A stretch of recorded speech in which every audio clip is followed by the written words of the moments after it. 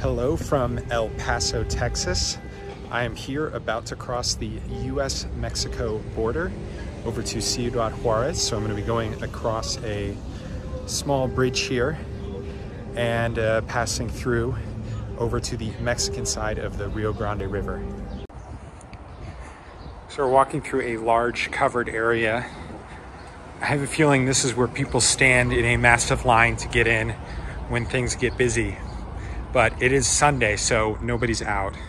But it is nice. They put up these shades to help the unfortunate people who have to wait here. You can see on the other side of this fence here, a very long line of cars trying to get back into the United States here. So there was just a small attendant behind me, and I paid her 50 cents. So it can be about 10 pesos, so 20 pesos to $1, so 50 cents US. And that's all you do, and now you're going over to Mexico. You can see on the other side here, there is a big line of people wanting to go back into the United States over this way. Got a US highway to my right. Some railway here, so technically still in the United States in terms of the land. But we can see a fence up here, and that's where I'm going to be crossing officially over the border. So now we are crossing. You can see through here. This is the Rio Grande River. And on this side from the United States, we're coming over to this side, Mexico. Y ahora ya estamos en Mexico. We are in Mexico. I have crossed the line and the language has changed. So bienvenidos. Estamos aquí en Mexico. Just passed through the immigration. They had a small check of my baggage, my backpack, but we are here. Ya estamos en Mexico. And behind me we have the Mexican colors. You can see this beautiful wall. So really excited to be here, really excited to show you a bit of Ciudad Juarez and a bit of Mexico.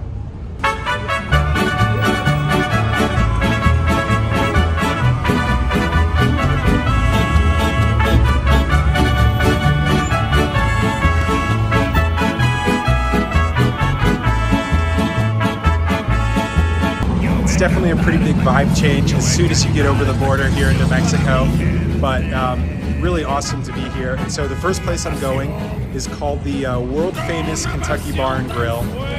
The world famous they put on, I don't know how famous this place is, but they claim that they invented the margarita. So we will try it and we'll see. There's a few stories around the invention of the margarita, but perhaps they made it here, but let's check it out.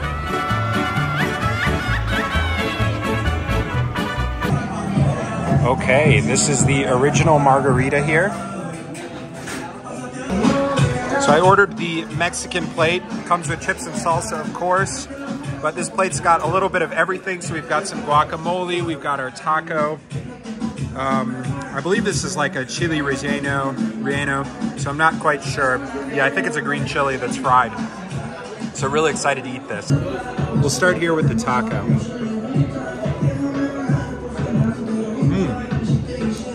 Very good. Muy rico.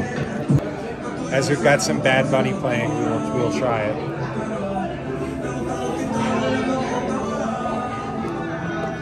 It's good. It's nice. Quite a lot of salt on the rim. Let's give it another. It's very good. Very good margarita. I bought some pesos.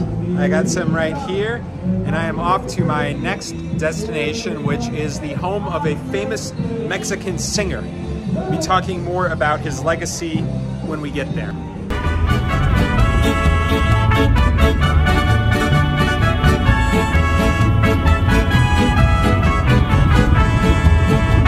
I am outside the Casa de Juan Gabriel. He was a very famous Mexican singer They called him Jaranga, or El Divo de Juarez. As a singer, he was very popular in the 70s and 80s. He died recently in 2016, and he is known for his very flamboyant style with his music and just being very out there, pushing barriers in Latin American music and Latin American performance. He was also an actor. So behind me is his home. We can't go in. I'm not sure if it's a real home or kind of a museum, but it's somewhere you don't typically go inside, so maybe under special circumstances. But outside, there are a lot of different memorials dedicated to him, and they've made it into a really nice area. So if you're a big fan, you can come here and see this area and pay tribute to Juan Gabriel.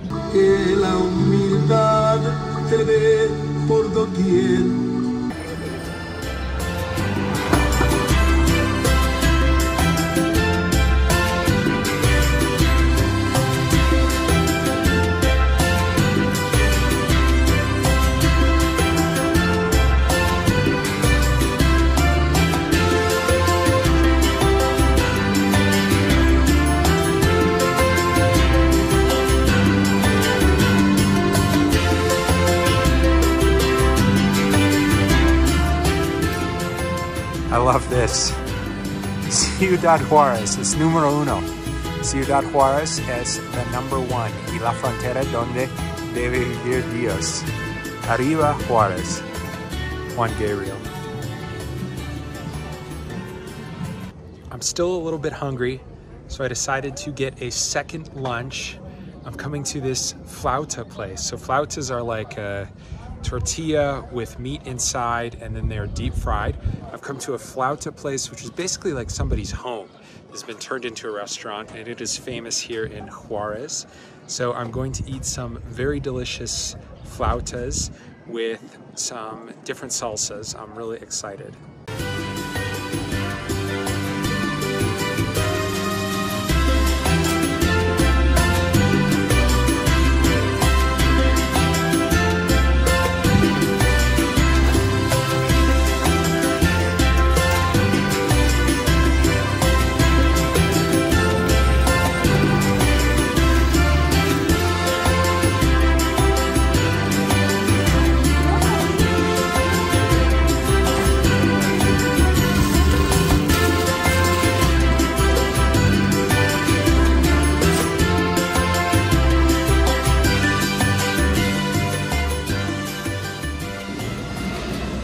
We are trying Mexican flautas.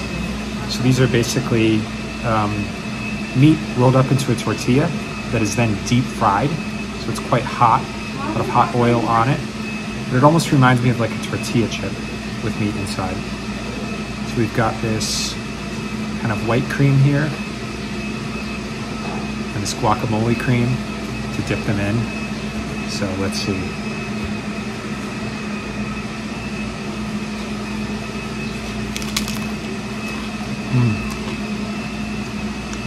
Muy bien. I am walking down one of the main avenues in Ciudad Juarez now. Very nice bike path here in the middle, which is really nice to walk on. I'm going to an area where sort of where they have the major park of the city, and there's a museum over there, a lot of greenery. It looks really nice. Well, I'll show you when I get there, of course. But what I think is so interesting is just that way. You see it. That's in El Paso. So I was there the other night, and it's just really crazy that, you know, I've been walking around El Paso the past few days on the other side of that border, and then now here I am on the Mexican side.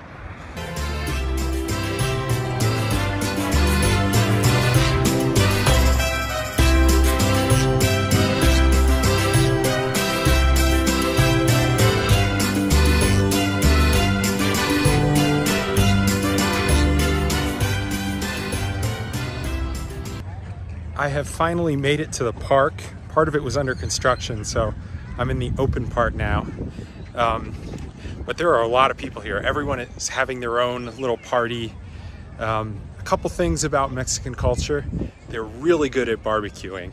They know how to have like the perfect Sunday afternoon backyard or park barbecue. The second thing is they go all out on kids' birthday parties.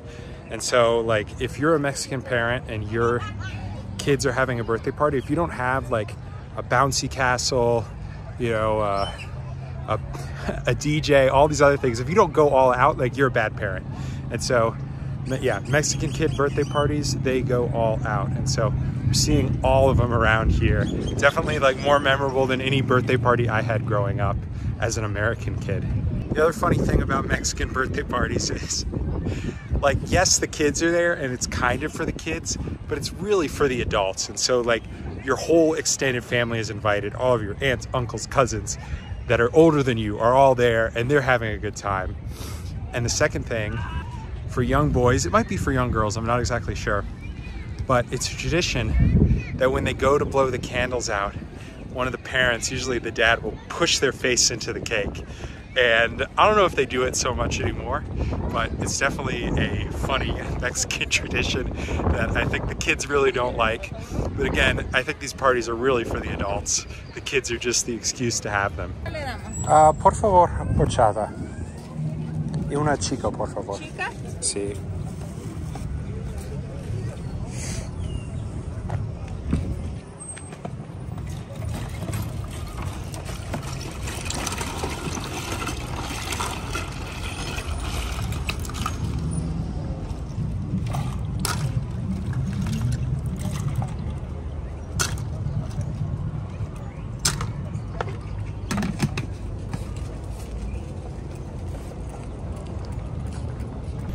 Got myself a horchata. So here in the park they are selling all sorts of drinks.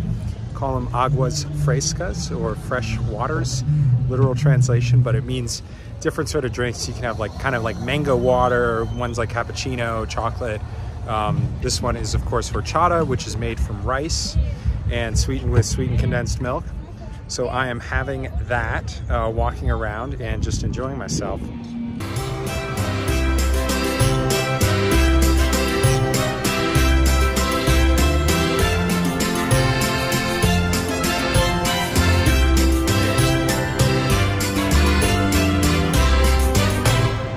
So I think the first question anyone's gonna ask when you are in Ciudad Juarez is like, oh my God, wow, is it safe?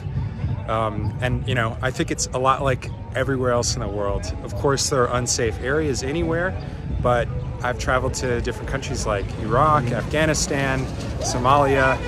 Never really felt unsafe in any of those, and I don't feel unsafe here. You can see I'm at a park. There are lots of people around, there are kids. People aren't dying, getting shot, or you know, we're literally chilling. I'm chilling. I'm drinking horchata. I'm in the park. There's like a concert going on over here, and I'm just chilling. I tell you, you got to come to these places like Ciudad Juarez. Don't listen to what they say in the media. Of course, always be smart. Know where you're going, but there's so much to this world, and I think people are so afraid to travel to a place like Ciudad Juarez, but there's really a lot here and a lot of culture to experience, and I think it's just a very beautiful place. I'm very happy to be here.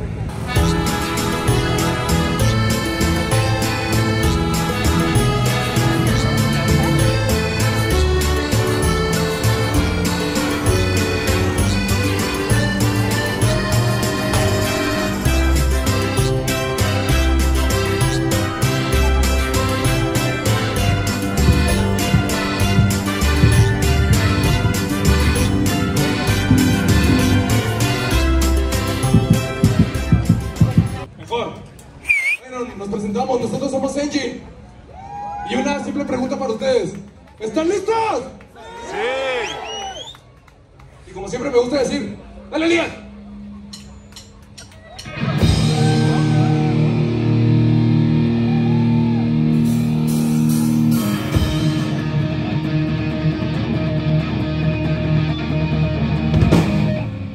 I've come to this Monumento a Juarez, like this large, I don't know what it is, kind of abstract monument here for Juarez. But one cool thing, around the edges they have different markers for each of the states in Mexico. So it's actually not for the city of Juarez, it's for Benito Juarez. He was Mexico's I'm not sure what number, but he was Mexico's president in the 1850s, and what's significant about him is he was the first Mexican president of indigenous origin.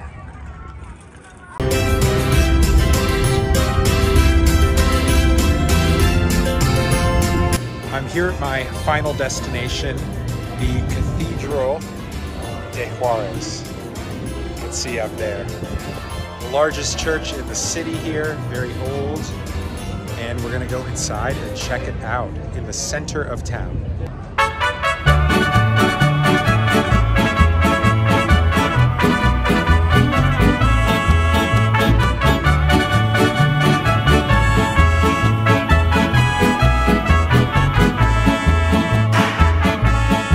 Yo voy a cantar esta canción para mi gente, con una pasión tan fuerte. Ay, ay, ay, ay, ahora sigo cantando y sigo gozando, yo sigo cantando y sigo gozando.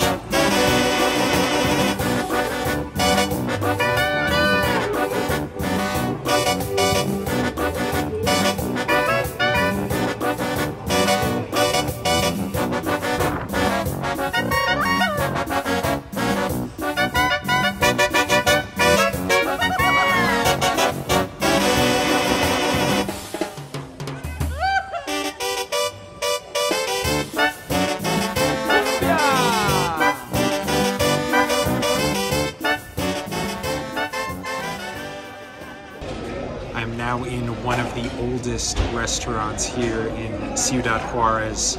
It's been around since 1958, and it's kind of right in the center of town, like right where the Sunday market is, the main walking street.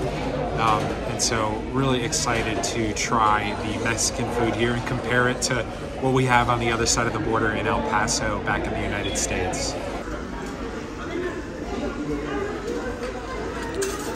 We have got our tacos al pastor.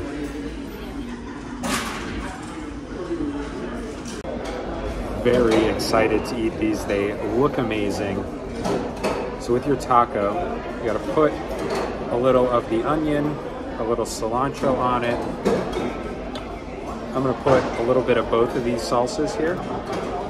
So a little bit of my avocado and the red one, of course. Give it a little heat. It's quite a bit.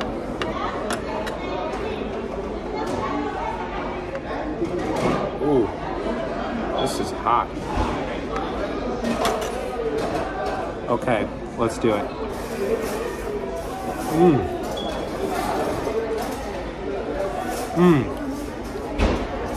So good. Amazing flavor. And this is actually hot, so that's nice. Just, wow.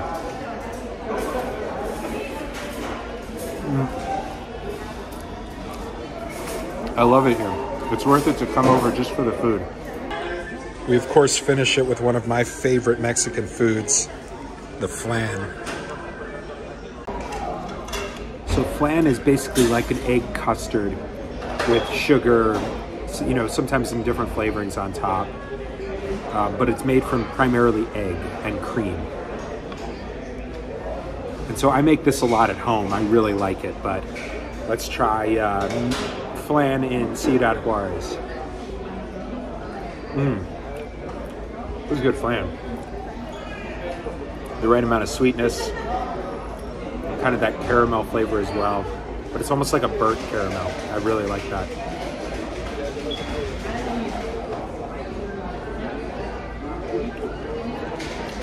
Well, it's getting late. The sun is going down. It's about 7:30, and I am looking forward to, after a long day of getting home and taking a little rest. So I am leaving Ciudad Juarez now. I'm on the main drag here, which is of course quite quiet because it is a Sunday evening. Everyone's at home.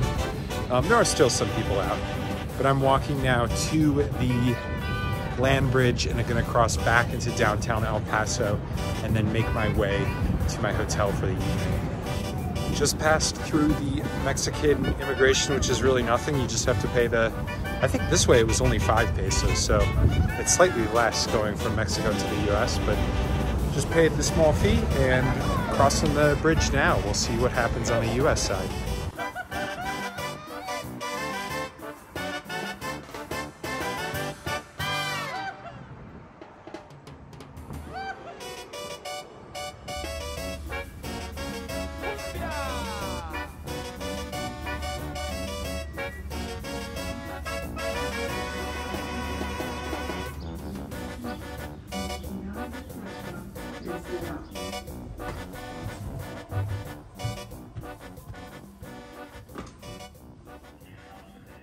Well, I just passed through the border and I got selected randomly, of course. I don't think it was random, but they were asking me, oh, is this like the first time you ever crossed the border? I said, yeah, like the land border, first time ever.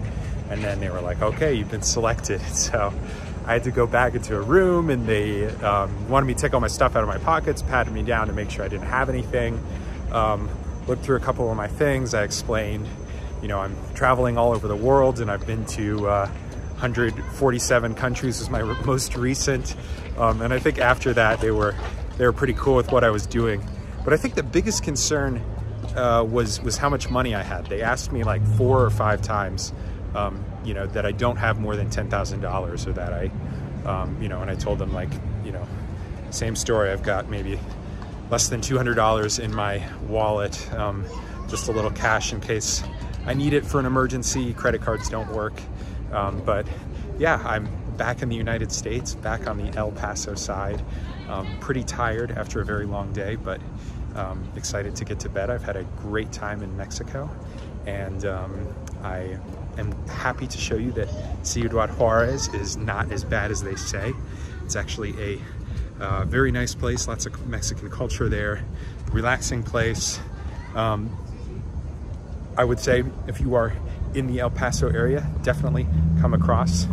In the media, they make it out like a horrific war zone, but that's never true. And so I'm glad I could show you Juarez.